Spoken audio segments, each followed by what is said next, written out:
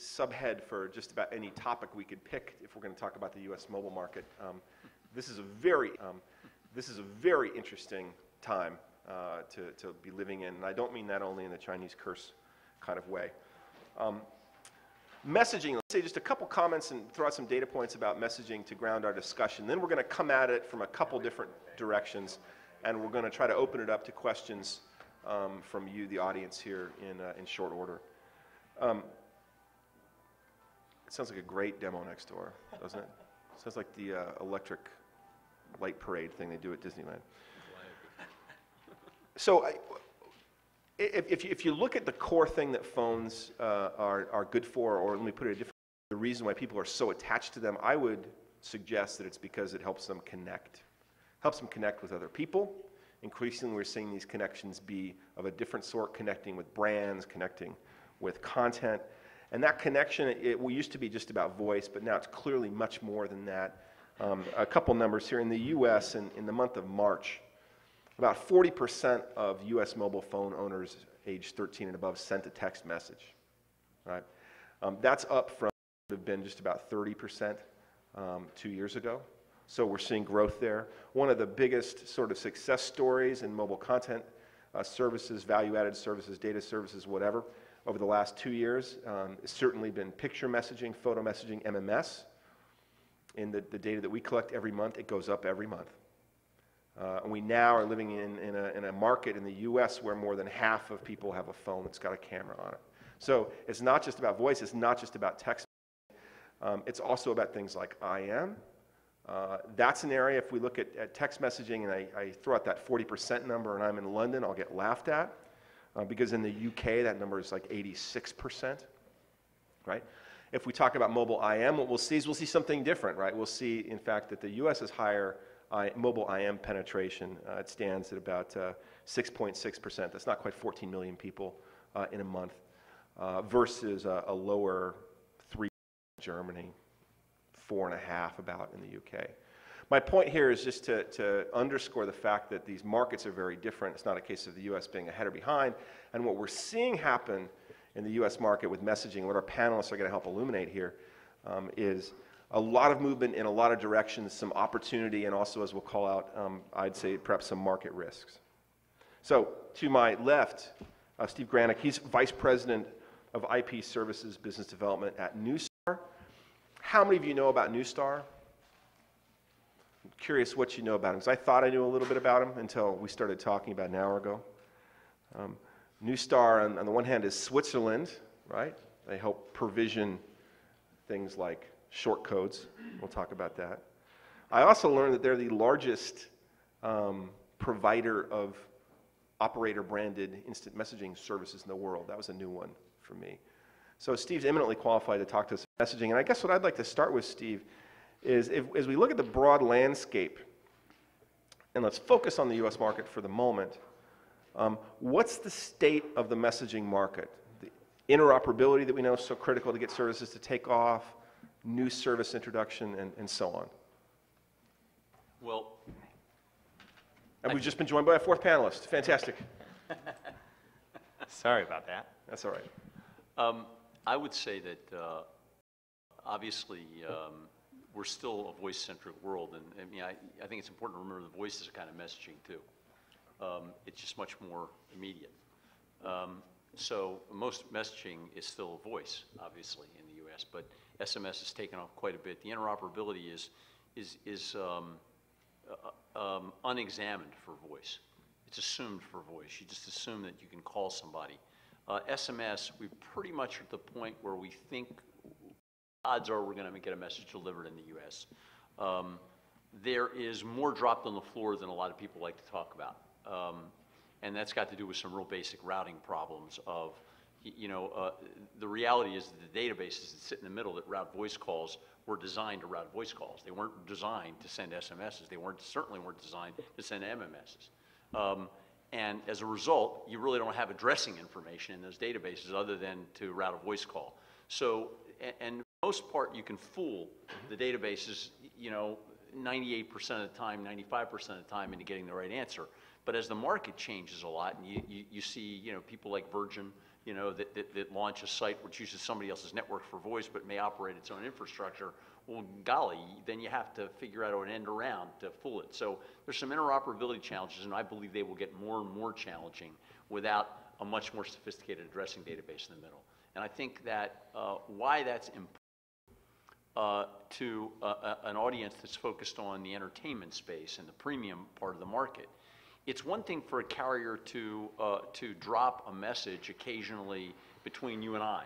You know, gee, are you around? You know, I say something like that. It's entirely another thing to drop a message that that there was 50 cents involved in, which was going to get divided between the two parties. Not to mention the fact that as a result of it getting dropped, the consumer that you're trying to train to trust that channel of delivery kind of doesn't know that he can trust it anymore. So this 5% of routing problems that are part of the interoperability, I think have a much more profound effect than people realize, immediately with money, but also in terms of creating friction.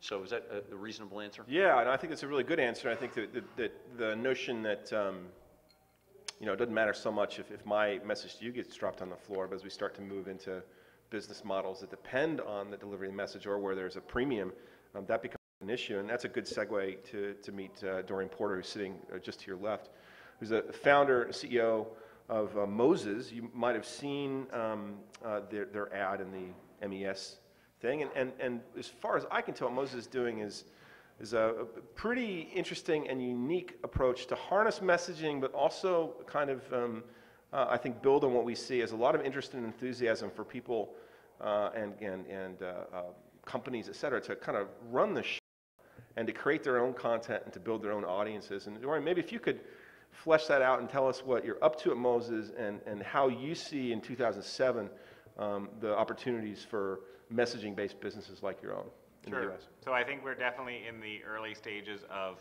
kind of application-centric messaging, whereas a lot of the SMS text messaging data that gets thrown around is person-to-person, so texting to your friend, texting to your spouse, texting to your mom, you know, that's going on in a big way. And then last year, and obviously this year, we're seeing more businesses like ours and others and large businesses start to think, how can we use the messaging platform as a way to connect the consumers with things like commerce or with, in our case, musical artists.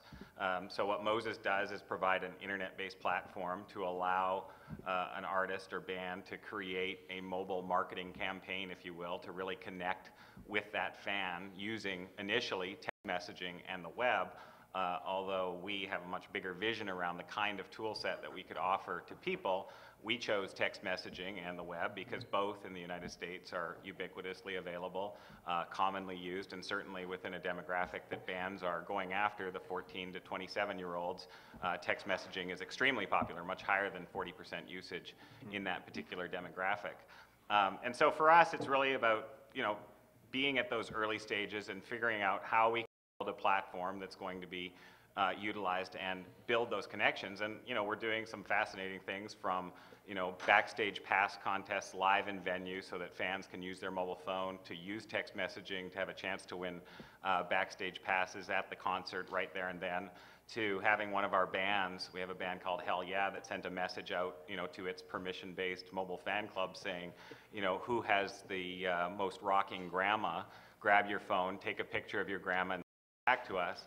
And I think that that kind of activity is pretty amazing because, you know, today, most of the activity when we talk about connecting people electronically, it's about being, you know, hunched back at a computer, connecting online, and now, of course, this mobile phone opens the opportunity to have one party, in this case the band, sit at the internet, but reach all of its fans in the moment, and within literally minutes have hundreds of photos sent back to them of their grandma live. Is pretty fascinating stuff and what's going on in terms of human connection, which is what you opened up with.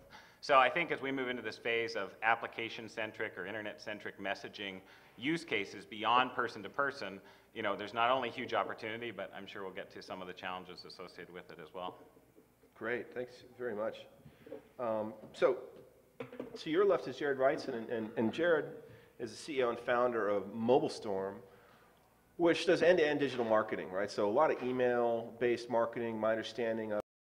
I guess the question that I'd like to lead off with is, as you're out there, and you've got a pretty, you can tell us about some of your clients, but they're brand names.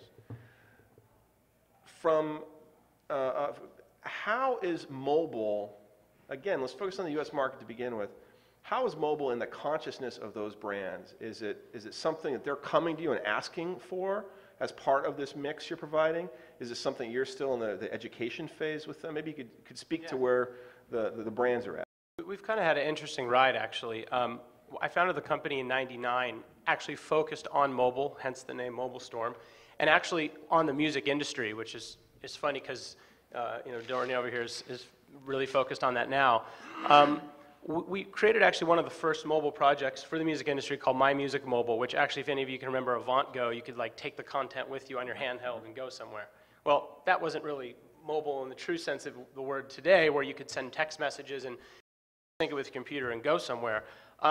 We couldn't get, the client at the time was Interscope, Geffen A&M. We actually couldn't get them to purchase messages. Our model is actually in delivering multiple types of digital messages: email, voice, fax, RSS feeds, things of this nature. We couldn't get Interscope to actually purchase messages back then.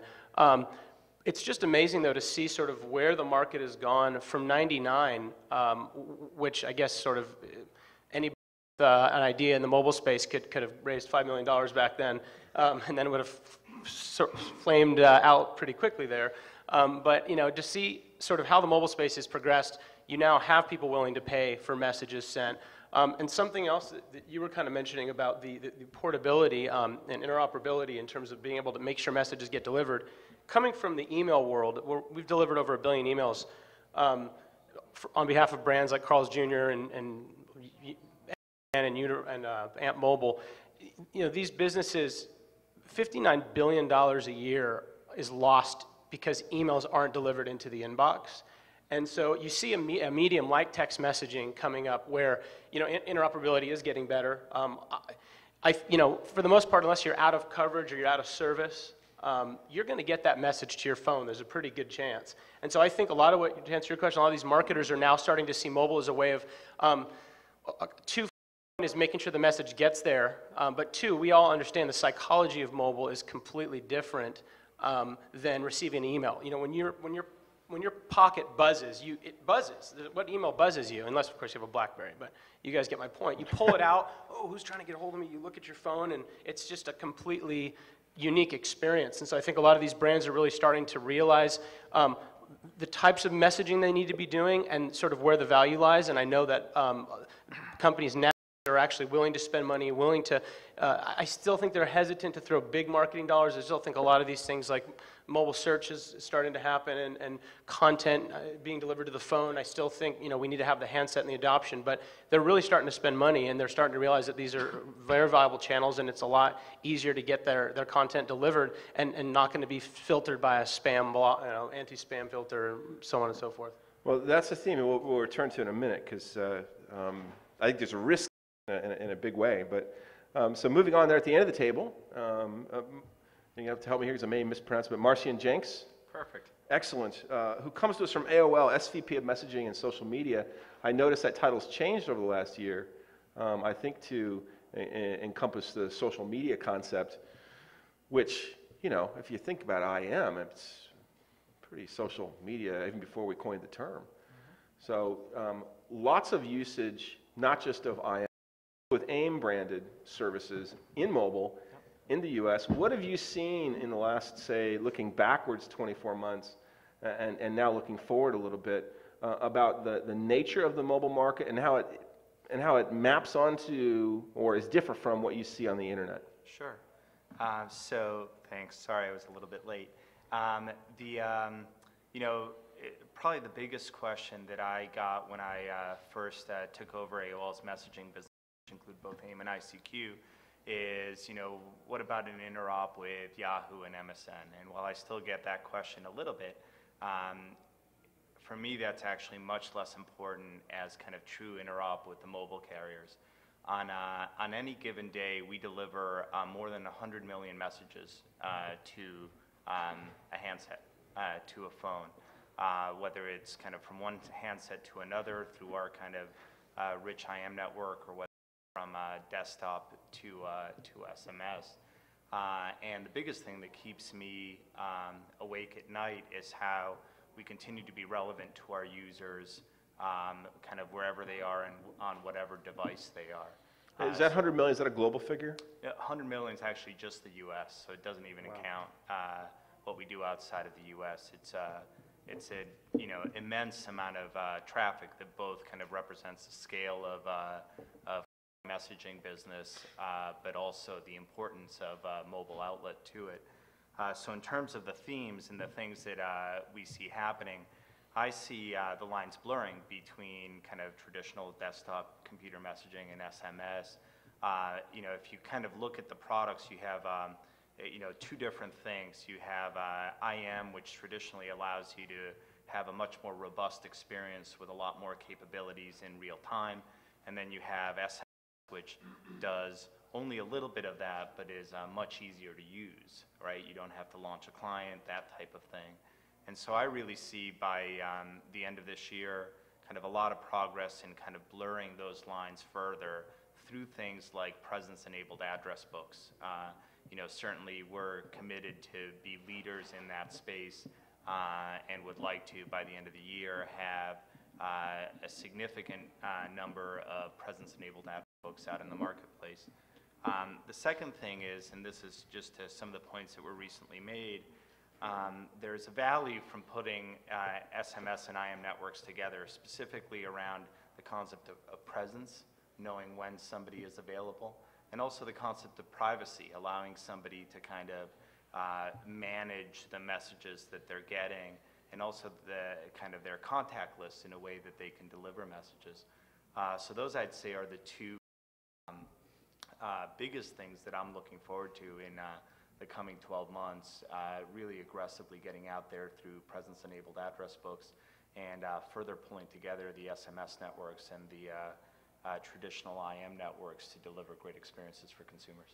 That's great. A lot of fodder for discussion here. I want to begin by doing a little poll here. So how many of you use mobile IM regularly? How many of you use work email regularly?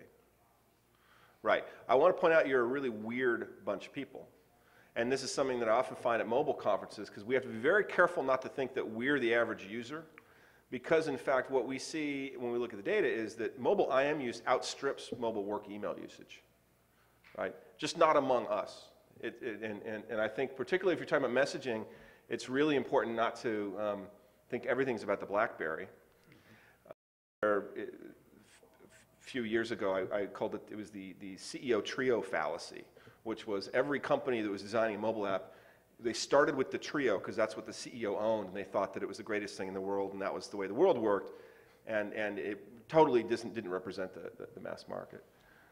So a question for you, and there's a lot to play with here. You, Marcian, talked about this idea that there, and I want to understand a little better. So present book, I get it. The whole idea of availability or non-availability, does that move into kind of a whitelist, blacklist kind of world with SMS then? I mean, it could. I mean, ultimately, a lot of the experiences that we try to create for consumers, not just us, everybody, tries to put as much control in the consumer's hand as possible, because that will ultimately drive usage and adoption of the products, right? The consumers want things on their terms. But even at a much simpler level, right? Two of the other panelists mentioned the kind of drops in delivery of SMS, and it is a bit of an issue, right? If you send someone an SMS, you're not sure that their phone is on. You're not sure that they're in range.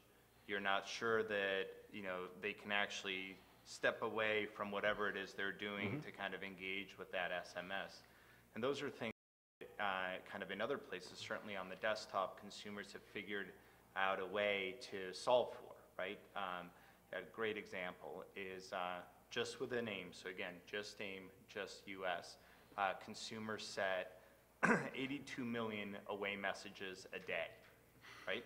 So 82 million times during a day, a consumer has actually gone into their desktop application and said, I'm not available, or I'm going to the cafeteria, or I'm gone for the next 2 hours, and I'll get back to you then. And so that concept of being able to project status to project presence is a very powerful one, and one that I see kind of appearing in, other tools that consumers use. Steve, you look like you want to jump in on this one. I really want to pile on and underline that. We obviously, we have the most experience about this issue in Europe. And I'm frankly, we bought the company, so I'm once removed from the guys that really experienced it. But what they tell me is that until you have presence on a mobile phone, you don't know what's hit you. It is positively a transforming experience. And you don't think about it because even IM for many people on a desktop is just kind of part of the environment. On a mobile environment, it's the whole environment when you surrender to it, and it transforms the way that you interact with the world in a very powerful way for the consumer, and actually, interestingly enough, for the operators as well, because what you discover is that people think, well, if you know that, you're going to send less messages. Exactly the opposite happens. Exactly the opposite. It's much chattier, and often, by the way, good for carriers, results in a phone call. So it's really an incredibly powerful environment, which we kind of read about academically. We hear about presence a lot, and especially people in the room probably hear about it a lot. Again, we're an odd group, but until you really experience it, and we haven't yet for the most part, you don't understand what happens to you. And which is, by the way, why one of the reasons I think that you asked me about the state of messaging, I think it does migrate to an IM-centric like world here. There's also economic reasons to do that, but just because of that power, I think that's where we're going. So for media people that are interested in that, I think it behooves you to begin to think about, stirring presence into the kind of campaigns you're dealing with. Cisco talks about subscribe to a person in some of their stuff now. Think about subscribing to a person, as the metaphor. That's a very powerful way to think. So no question. I mean, when I talk about the buddy list, everyone's familiar with the buddy list. All the buddy list is a subscription to a bunch of people, so you get to see the stuff about them. And or a service. Yeah, sometimes it's to a service. Yeah, it could be a bot, but to the, a lot of the product innovation that we've done in the last year is to kind of extend that metaphor of subscription to a person, right? So you can now associate RSS feeds around your web activity with your screen name and essentially project out to everybody who's subscribed to you around all the things that you've done online. Incredibly powerful concept, I agree. Also incredibly powerful if you think about like doing that, and then, if you will, mashing it up with some of the service kinds of things that you're talking about. Sure. Now suddenly what I'm subscribing to is subscribing to your view of a service that you get. Sure.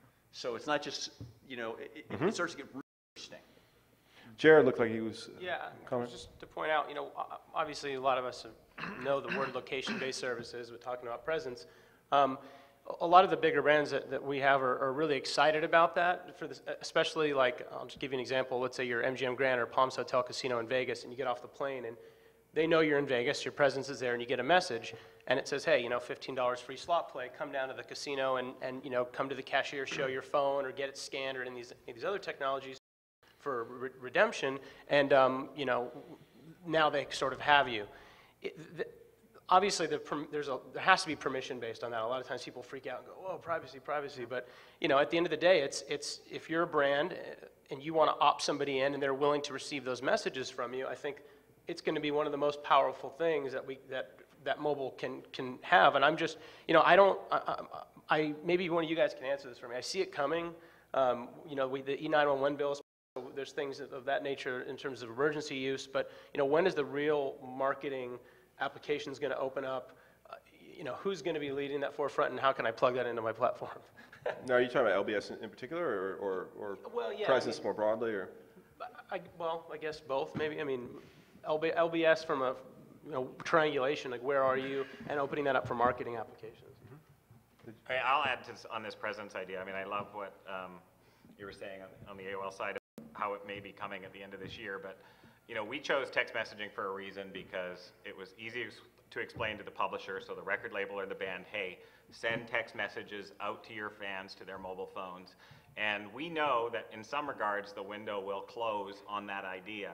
And I certainly don't believe it will close this year, probably not next year. I kind of look to 5 to 10 years out before that SMS kind of communication subscription idea closes on text messaging. Because I can't imagine being in a record label office tomorrow and explaining how you're going to subscribe to that update that's going to get published through the IM system. You know, even the new media person would be, this sounds really cool, but I can't explain it to anyone else, so we're going to hold on that. So I just wonder at what point we're going to be able to get to those kinds of ideas. And I think there's a lot of shakeout that's going to happen, both in terms of, you know, I would be one of the first ones to adopt, you know, address book presence. I have no idea how I can do that, and I am one of these strangers, you know, weird guys in the room that should know how to do that. Well, I mean, I think if there's any truism about the mobile world, it's that it always moves much slower than everybody wants it to, right? And it's so. But I mean, I do think, I mean, the presence is something that's been talked about for many years, and I do think that one of the things that I see is, I mean, the speed of innovation on the internet right now, the last couple of years, has been phenomenal. I mean, the internet got fun again, right? And I personally have a sense that we're going to see that accelerate what happens in mobile. But let me ask you a question. Do you want to buy on that? You got to credit broadband for a lot of that. And Absolutely, and I think that is the #1 issue facing mobile. But, The idea that I went to a conference on the wrong day the other day, and I opened my mobile browser to find out what conference I should be at what time. But I stopped that, and I just called someone who I knew the answer. And if that's the test, that just to find out a simple thing like what day is this conference on versus calling on the mobile browser, we just have a long way to go.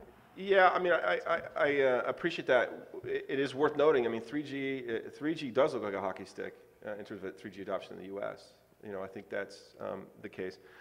You know, I had a conversation, messaging, and to your point that it's not going, SMS isn't going away, you know, anytime soon, even though people are going to have, I think, an enhanced experience that might blur the line. But in, you know, of all the panels, we can talk about video, we can talk about all this stuff. And I was talking with someone at a very large CPG company recently who just wanted to pull her hair out because she's been very, you know, she's like, I wish we would stop talking about this future stuff and talk about what we got now. What we got now is messaging. But to your point, Jared, right? I mean, it made me feel a little bit getting off the plane in Vegas and getting bombarded with an offer. I'm thinking about like Tom Cruise Minority Report when he's walking past the talking heads. What we've seen in the U.S. and the most recent data we have is in November, but nearly 25% of the people that received an SMS solicitation said it came from a company that they didn't give any permission to. So it was spam. So what I heard you say is one of the reasons mobile is attractive is unlike email these days, there's no junk mail folder. But I'm wondering if you know, what are thoughts on how we make sure that we don't have a spam problem in mobile? Because that's something I think that would be, you know, would stunt the growth of what's a pretty vibrant young industry. It would. I think one of the simplest factors to point out is that if you look at the internet and spam, there's thousands upon thousands, hundreds of thousands, if not millions of different people that can deliver messages through a network, whether it's being trafficked through AOL, which takes the brunt of a lot of the spam, or, you know, some small little ISP down the street from your house. I think that mobile is a bigger, spam is a bigger problem for mobile because it could end up costing that person 15 cents, right? Or at least dig into their plan. So if you get an email and it's an email, it's spam, it's annoying, you just delete it, but that doesn't necessarily cost you money. But there's two obviously big, you know, there's a big factor with mobile and getting spam, but I also think that it's a lot more controlled, meaning very few carriers that control the pipes. And so you talk about 12 carriers versus hundreds of thousands of people that could send messages. And I think carriers can stop stuff faster, and they can put controls on it. I don't necessarily think those controls are there yet. I think they're working on them. They do have obviously the ability to, we've seen a lot of, we see even with the government coming out with issue of people sending emails to cell phones as a form of an SMTP message, and then all those domains now you can't send to. So there's ways of cutting that off. You know, true anti-spam filter sense of the word is, I think carriers are ways away, but at least there's less of them to control that. Is Newstar seeing any of that kind of trend? I mean, short codes, right? I mean, I guess this is also a question for Dorian. What I'm curious about, part of what I understand the Moses solution is you have a short code and then there's keywords that can be acquired underneath it. Right. What's push pushback from carriers that, I mean, in this country, the shortcut approval process is not lightning fast. Right. Any issues about, you know, acceptability of the content? For us, and it's that? about building programs that get approved by the carriers, so we do take steps. So for example, we abide by obscenity and things like that, so if someone messages with a swear word, we block that out, and our approvals are based on keywords and programs associated with keywords. And so, you know, you can't and just do whatever you want, charge $9.99 to someone, et cetera, unless it's part of a program that's been approved. But part of the opportunity we saw, I think we saw three things in mobile that said there was a big opportunity. Number one, that the cost of experimentation for brands and others, especially a band, was exceptionally high for results that were unknown. So trying to drive down that cost of experimentation in permission-based ways was important, which is the second point, which is this idea that permission-based marketing was something is the future. I mean, no one can advertise on my Google inbox, even though there are a bunch of RSS feeds, you know, my iGoogle page, there are RSS feeds that I subscribe to. No one can spam that space. You know, I subscribe, I can turn off and on things. So Moses, you know, was designed to be a permission-based, subscription-based service on the mobile phone. And then thirdly, what we saw in the mobile realm was that, and I actually will say on that second point in terms of spam, you know, one of the record execs we worked with told me that we were the first mobile company, these are just mobile alerts, right? Out messages from bands to fans. They've experimented with tens of companies, you know, throughout the last 3 years, 4 years. Some charge money, some don't. And I was told by an exec that signed up with us that we were the first company ever that he signed up for one of our bands and didn't get a spam message. And that kind of shows the state of the market with mobile companies out there, just trying to find ways to build their business, et cetera, in a spammy way. And then the third thing was that a lot of the mobile stuff is just very mobile-centric, and yet I think many of us recognize the future that it's internet-centric, and this idea of, you know, being able to get an alert or a photo or a video to your phone, and maybe not having time to watch that video or read that message, it's nice to know that when you get home, you could actually read that message on your computer screen and or stream that video to your large screen. So, you know, we see a future at Moses where we might push a WAP video out to the handsets of phones, and yeah, it's cool to watch it in the moment because you're the kid that wants to see that video the second it gets released, but it's also important at home, you can show your friends on the big screen TV as well. Well, you know, and I believe in either conversation we've had just now or prior to this, every one of you has had a vision or products that straddle the internet and straddle mobile. And I don't think that would have been the case 3 years ago in terms of the people that would be speaking at a mobile conference. And frankly, I think it's really healthy.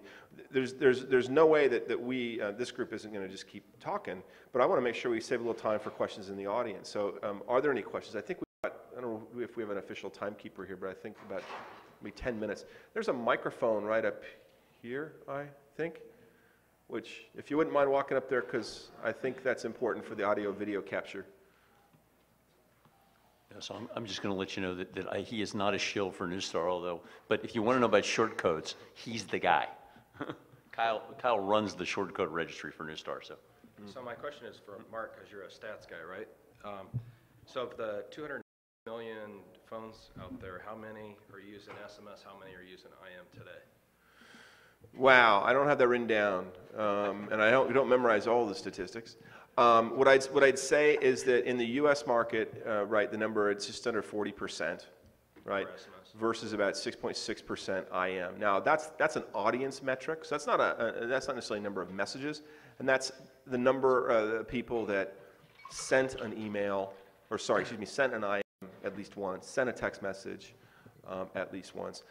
To provide a little comparison there, if you look at, say, games, right, which gets a lot of press and discussion, depending on the month, it's kind of seasonal, but somewhere around 3% of the population downloads a new game, right, in the month. And about, 8 or 9% may play a game. And about 10% download a ringtone. The IM is, and on the video front, it's about overall, if you talk about programmed video, like stuff people trying to sell you, it's about 1.3%. So what do we know there? In terms of non-voice services, the big kahuna is text messaging, right? IM, though, it has a bigger monthly audience, much bigger than video, double the size of people that download a game, a little less than the number of people that download a ringtone. That's the. I can give you the actual numbers later, but that's. Sorry, one other just thing to add there is that from a reach perspective, 80% of the handsets that are out there in the U.S. can actually launch an AIM client. So that the actual usage numbers are exactly right, but from kind of a reach perspective, Absolutely, yeah. I mean, in the last 2 years, owing to the handset replacement cycle, blah blah blah. I mean, in the last 2 years, for things for texting, for IM, for mobile web or WAP, whatever the heck you want to call it, they're mainstream majority capabilities now. It's no longer something that only a small amount of people can do, right? But you got a follow-up question there? Yeah, so my question for the panel is, I've been in wireless for a long time, and I almost feel like we've been down this road before. Engineers have developed, some pretty fancy packet data networks and services to go along with that, but what did consumers come back to? I mean, text, which basically grew out of paging, right? Two-way messaging or two-way paging, essentially, which is SMS, was adopted by the consumer, even though there were these much fancier solutions out there, inclusive of packet data network, mobile email. What am I doing? Two-way messaging or mobile email or SMS or what? The consumer came back to something that they're extremely comfortable with. I mean, we had alerts back in the 90s, trying to push out horoscopes and weather and whatever else. It didn't take until, I think, you got the common short code and compatibility between the carriers, and where you could have a nationwide call to action, et cetera. And I would just say, shouldn't we be careful a little bit about over-engineering a solution as an industry and expect that the consumer is going to step up and use it? So that's my last question. So I think 100% we should be careful about.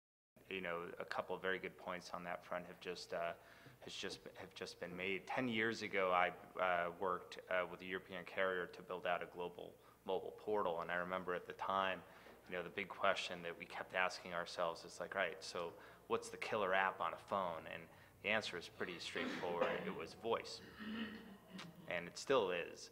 And I think the biggest challenge in terms of the new products that we introduce is they have to be and simple to use for consumers, and they have to mirror behavior that already happens with consumers.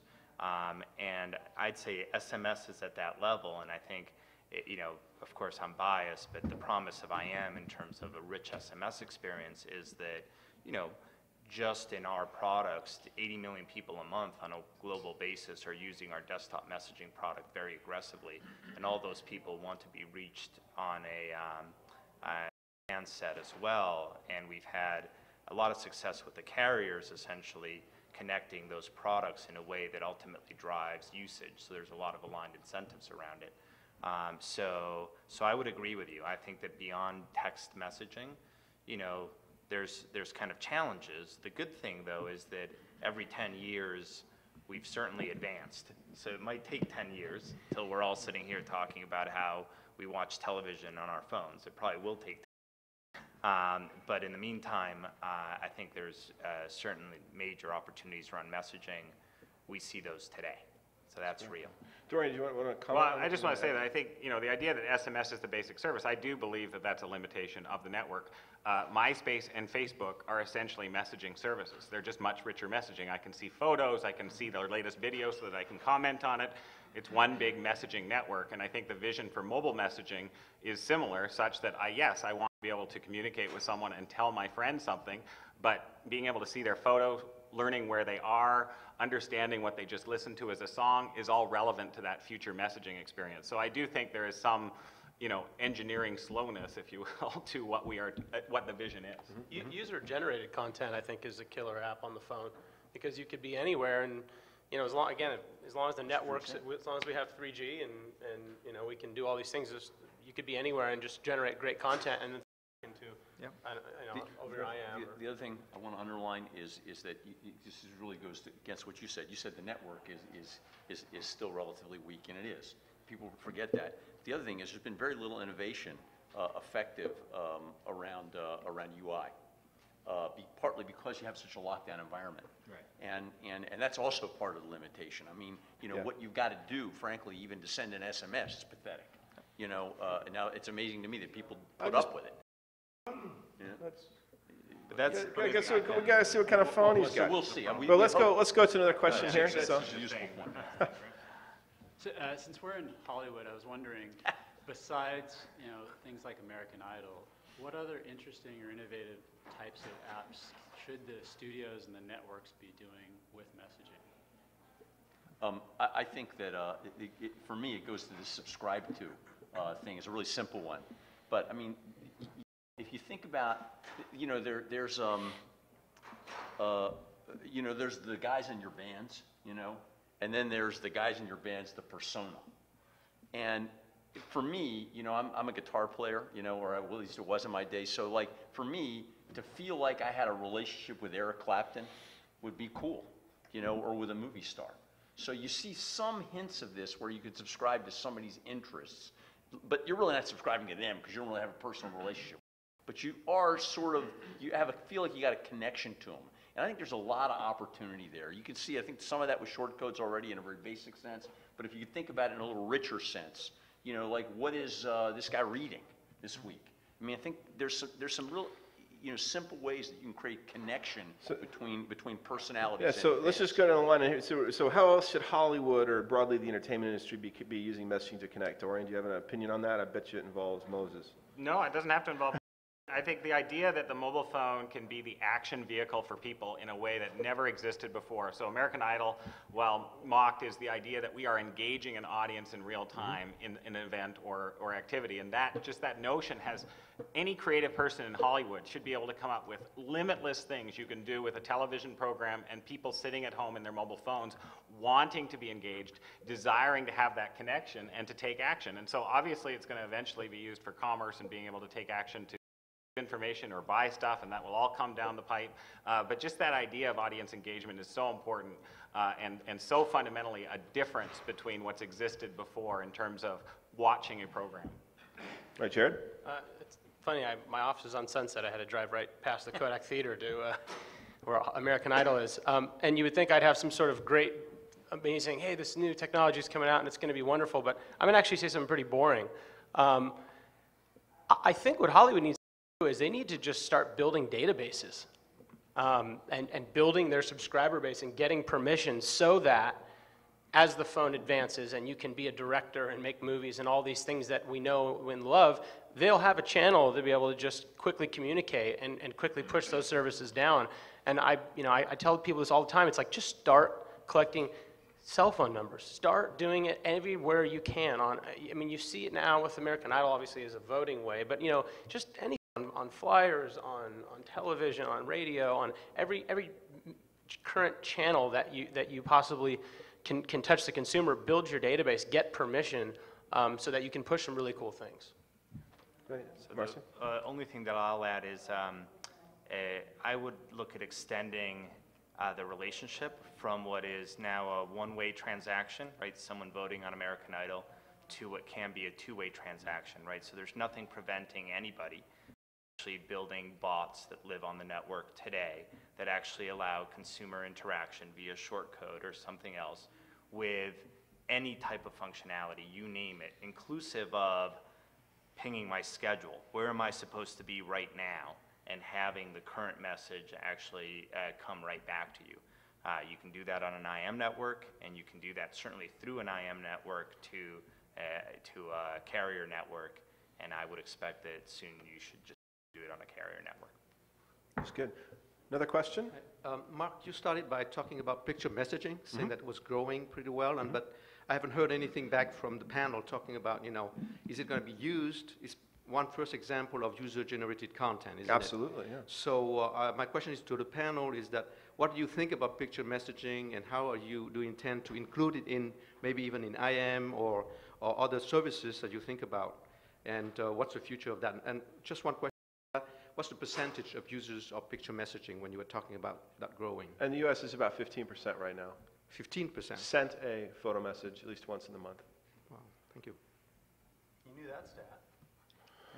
Yeah, I know a lot of them. I just got to make sure I don't confuse them. I think it might actually be like 14.8, but who's counting? 18% Latino and It actually skews. I can tell you from what we see with messaging is that MMS, I think, was going to be the next coming. When came out, and it didn't quite come the way people expected. And I personally think that while it will continue to grow and become useful, I think over time it will really become subsumed into MMS. And I mentioned before that I think there's economic reasons for that, much more that have more to do with the carriers than with the operators. And it's simply because an IM infrastructure does everything. You can do everything you can do with everything else in an IM infrastructure. And by the way, including making it look like it's traditional SMS for an end user. So you can leave them with the same experience, but you can do it for like 1/50th of the price. It's so much cheaper for the operators to operate. So I think you're going to see picture messaging get subsumed into that. Like, of course you can send a multimedia message as part of the way you're interacting with somebody. Of course. But I mean, consumers, there are probably few things they care less about than the underlying technology standards that sit behind these mobile services, right? So how about from a consumer standpoint, what do you see, and how does that, 'cause I think it fits into what you're up to? Well, I think it's still early for the application-centric programs, because I think people really get right now how to send a message to their best friend or to their mom. I think that's pretty straightforward. I enter the mobile number and it shows up, and wasn't that great? A lot of companies are obviously circling around this kind of one-to-many notion. I can post it to my Flickr account, or I can send it, broadcast it out to our friends. In my example, where the band said that they go take a picture of your grandma and send it back to us, it was not send it to the phone, it was send it back to this Moses application. That confuses a lot of users. A lot of users don't understand that to send an MMS to an application, they may need to use an email address, and even though that option may exist on their phone, they don't know how to access it.